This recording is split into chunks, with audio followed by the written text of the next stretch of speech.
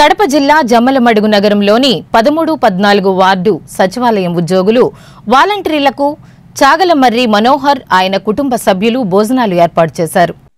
ఈ సందర్భంగా మనోహర్ మాట్లాడుతూ కరోనా వైరస్ కారణంగా దేశవ్యాప్తంగా లాక్డౌన్ అమల్లో ఉంది. ఎవరూ ఇళ్లలోంచి బయటకు కదలలేని పరిస్థితి ఏర్పడింది. అయితే జగనన్న ప్రభుత్వం ఏర్పాటు చేసిన వాలంటీర్లు మున్సిపల్ వ్యవస్థ కరోనా వ్యవస్థను అరికట్టడానికి నిరంతరం కృషి చేస్తున్నారు. కరోనా నేపథ్యంలో ప్రజలను ప్రతిరోజు ఇంటింటికి వెళ్లి వారి యొక్క ఆరోగ్య సమాచారం తెలుసుకుని ప్రభుత్వానికి తెలియజేస్తున్నారు. వారు చేసే సేవలకు కృతజ్ఞతలు తెలుపుతూ నా వంతు సహాయంగా భోజనాలు ఏర్పాటు చేశామన్నారు.